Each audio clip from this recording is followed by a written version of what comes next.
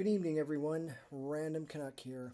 So today has been a very exciting, a very emotional, a very high octane, high excitement day for me and my family. Today was the WHL Bantam Draft, Prospect Draft, Entry Draft, however you want to call it. And I'm going to let a secret out. I'm going to let a secret out. Maybe some of my followers have figured it out already. Maybe some have gotten a picture put together, puzzle put together maybe. So today was a very exciting day, a day I've been waiting for a very long time. Not for me per se, but for a family member. So as you subscribers that have been with me for a while have kind of seen videos been posted about the CSSHL. And a lot of those videos involving Okanagan Hockey Academy Edmonton U15 prep team. On that team is a player by the name of Kayden Lemire. Kayden Lemire is my cousin's stepson. Kayden Lemire was drafted today into the WHL. So I was not allowed to really talk about him. I wasn't really allowed to say anything on the channel because I didn't want to put his draft in jeopardy. I didn't want to, I guess really didn't want to ruin his draft stock. There was a lot of juicy information I got from the WHL through my, other sources, other people, and I really was not allowed to say anything. At some games, I got to meet the scout or the general manager of the Seattle Thunderbirds, Bill LaForge, who has been a family friend for a long time because his dad used to coach my uncle in the WHL when he was a member of the Regina Pats in the early 1980s. He told me and my cousin that day that he was trying to get Dylan Guenther. It wasn't a for sure thing, but they were trying. A few days later, they got Dylan Guenther, so that was pretty cool. But anyways, I want to go back to today. So again, those of you that have been following my channel for a while, you see these videos pop up. And the reason why I was filming those games was to get the word out about Kayden Lemire, my cousin's stepson, to maybe see if teams would view my videos to give him a little bit of exposure to show the WHL people out there how great a player he is. So today in the second round, at 37th overall, 15th pick in the second round, he was taken by the Prince George Cougars. And it was an awesome moment. It really was. He is thrilled, excited to go to the Prince George Cougars. I'm thrilled, excited he's going to the Prince George Cougars. And even to put the cherry on top, his teammate and longtime friend Patrick Soapyars was also drafted by the Prince George Cougars in the third round at 63rd overall, I believe. So it was a really, my cousin and I have been, making predictions, and we had this like mile-long notes and wish lists of teams. It was pretty extraordinary. It was pretty extravagant. And I think both of us really learned today that you can make all the mock drafts you want. You can make all the wish lists you want. But when it comes down to actual draft day, it's just open season for mayhem. And it really was today. I don't think my cousin's mock draft lasted maybe a few picks. I don't think a lot of people's mock drafts really lasted. I don't know. I did not make one. I was going to make one, but I just didn't have time. So, and by the time the draft rolled around today, I was like, oh, I'm just going to let the cards fall and see what happens. Um, so, with that being said, obviously, my new favorite team is the Prince George Cougars. I'm going to do a video on who exactly is my favorite, or who are my favorite WHL teams throughout the league. Now that this day has happened, I can really say, here's how I like. I like every team in the WHL, but obviously Prince George is number one. Starting to, they've always been one of my favorite underdog teams, but today they jump up to number one on the list overall because they drafted Kayden. So it's still kind of, today was just such a blur. It's one thing to watch a draft when you don't really know anybody personally in it, but when you do, it's like, holy cow. There were a lot of tense moments, a lot of nervous moments, a lot of excitement, and maybe some worry. Not a lot, though. He was the Cougars' second pick in the draft. He was their first forward pick.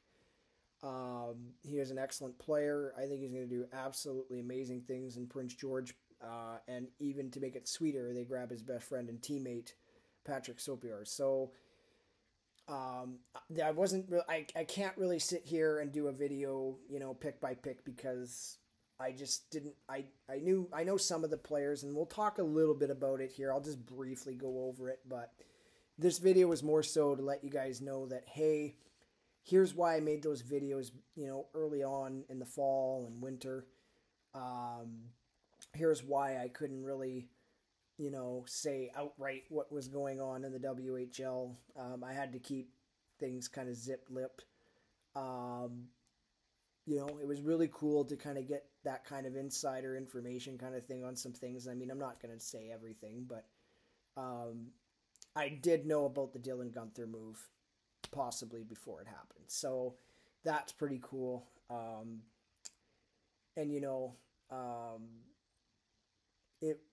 I'm very happy to see Kayden get drafted. I look forward to coming to Prince George for a game.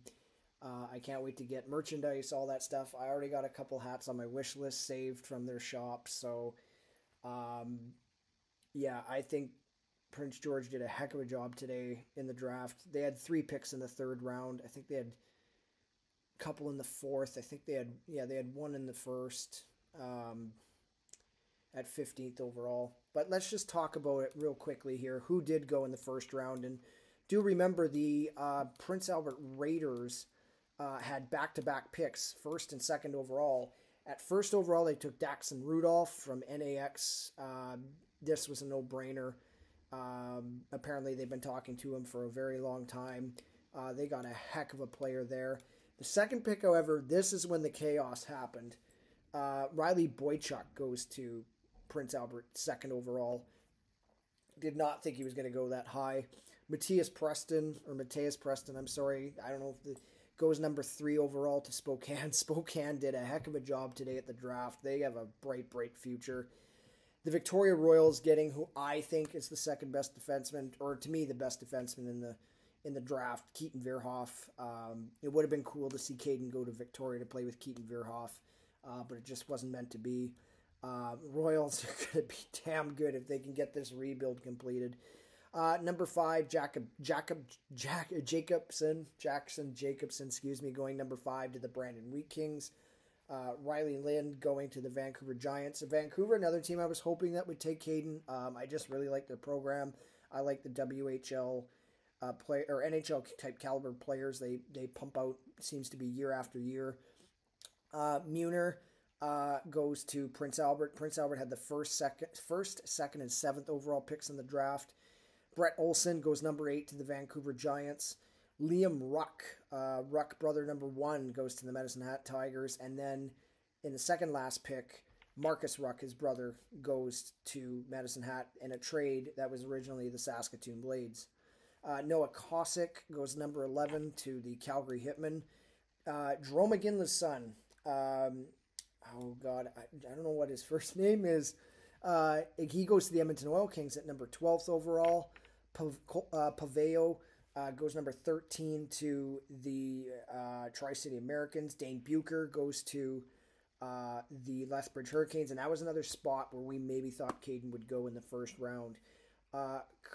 Carl's goes to Prince George at number 15. That was their first pick just before they picked Kayden.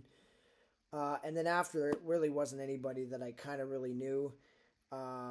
So after that, it was just a complete massive wild card names until we got to Marcus Ruck at 21. I honestly thought Marcus Ruck was going to go way higher than number 21, but Medicine Hat wanted those two brothers. So, and I think they were a package deal. I think that was kind of the thing that, any team that took one had to take the other. I was surprised Saskatoon traded that pick, and, I think Kayden was on Saskatoon's radar, but I think maybe they thought maybe they could get him later. I'm not too sure what the thought process was there, but yeah, good. Tigers are going to have a damn good team. Like, holy cow.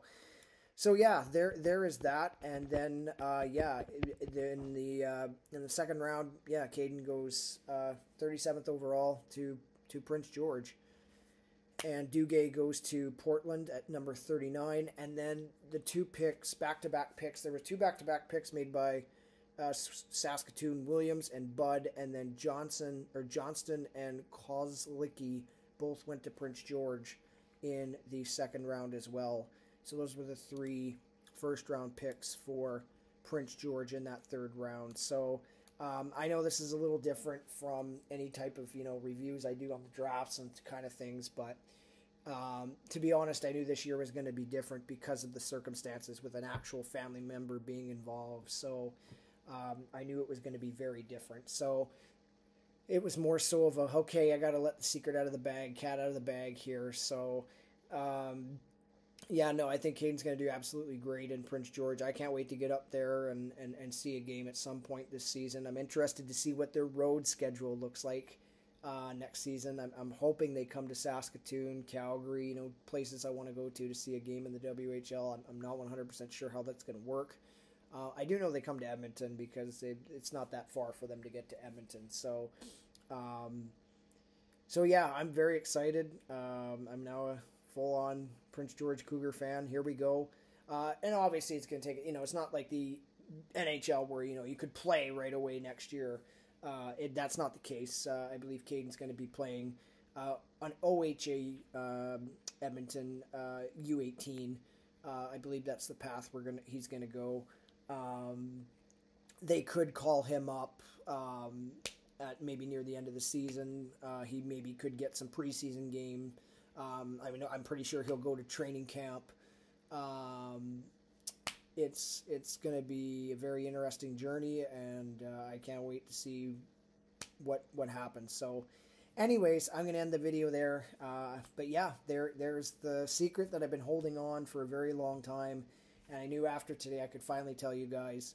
And it's going to be an amazing journey for Kayden, and he put in a lot of hard work, and he absolutely deserves this reward. And I know he's very driven, he's very committed. He is going to do great things for the Prince George Cougars, and same thing with Patrick Sopiars. I think with his friend and teammate being there, I think maybe they got the next, Draisaitl and McDavid, who knows. So, but no, it's going to be cool, and I do think this is going to be one of the best deeper drafts in the WHL that we've seen in a long time. I know there were still a lot of surprise picks and stuff like that from some fan standpoint, but that's just the way drafts go. You won't know your winners and losers of a draft until especially a WHL draft, till maybe 6-8 years down the road. Who knows? So. Because you got to remember, these kids are mostly just 14 or 15 years old, and so they technically really can't start playing, I believe, in WHL until they're 16. So still got a couple years left, but barring any preseason games, end of the season, regular season games, that kind of thing. So. But yeah, there's some very good hockey players that were taken in this draft, and I got to see some of these guys before they even step on the ice in the WHL. So that is very cool. So anyways, I'm going to wrap this up. Kayden, if you're watching, congratulations. You're a member of the WHL. You're a member of the Prince George Cougars. Patrick Sopiars, congratulations to you as well. And congratulations to all who have been drafted today in the WHL, whether it's first round, fourth round, sixth round, eighth round, last round. And to those that didn't get drafted, there are still some very, very good players that did play in the WHL that did not get drafted into the WHL and went on to be NHL superstars. So just keep up the good hard work and you can get there. Anyways, this has been the Random Canuck. We'll talk to you guys soon. I got one more video coming to you tonight. But yeah, we will talk to you guys soon. Bye for now.